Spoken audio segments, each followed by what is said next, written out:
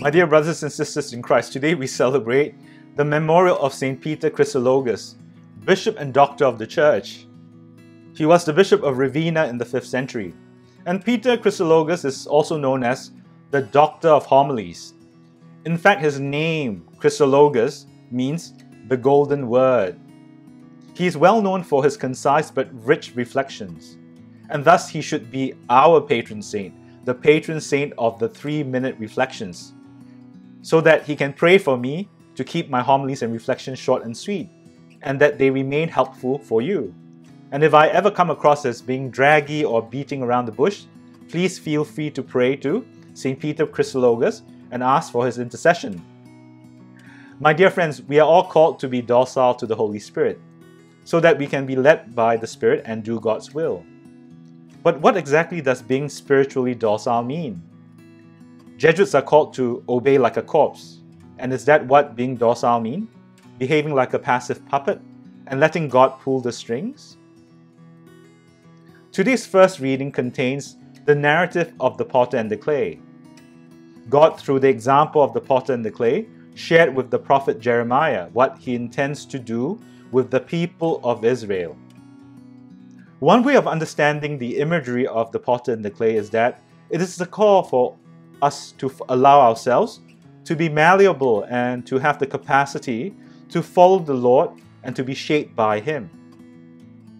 But there's one odd thing that struck me is that God said in the first reading that there are some vessels made by the potter that may come out wrong sometimes, but the potter then can start afresh and work it into another vessel.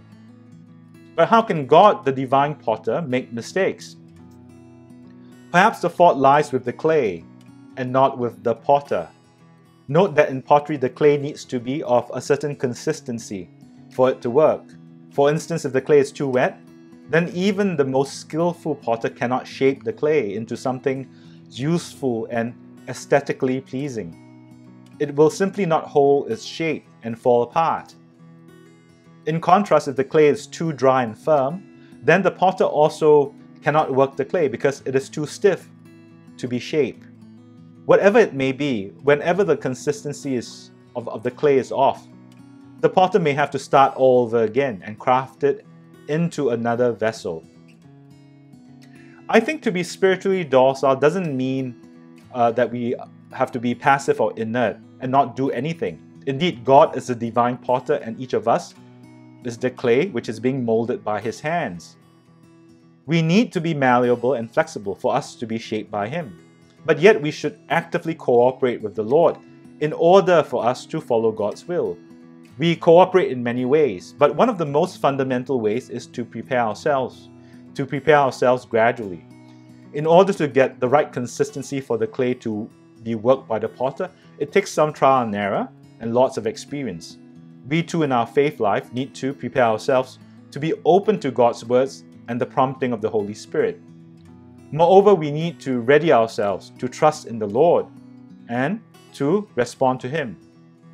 And how do we prepare and ready ourselves? I think it is through experiences of successes and failures that we gradually grow in our faith and trust in the Lord. So the question you have to ask yourself is whether you are ready to take the first few steps and allow yourself to be completely in the hands of the Lord. It may not turn out right the first few times, but eventually you will get the right consistency.